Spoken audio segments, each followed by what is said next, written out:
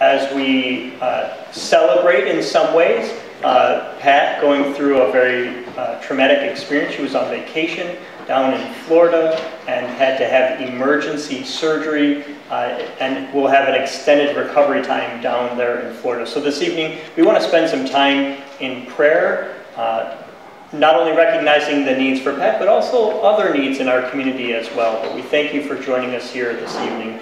And we also know we have Jill Martin here this evening, and today is actually Jill Martin's birthday, and I just wanted to say a happy birthday to Jill, and thanks for joining us this evening.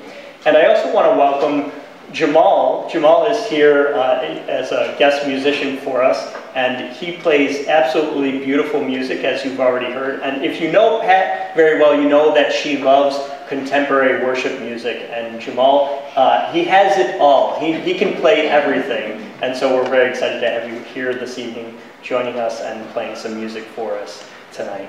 So with that, we're going to have a brief prelude. I invite you to be in an attitude of prayer and worship as we consider what's happened with Pat and the needs in our community as well. So let's have an attitude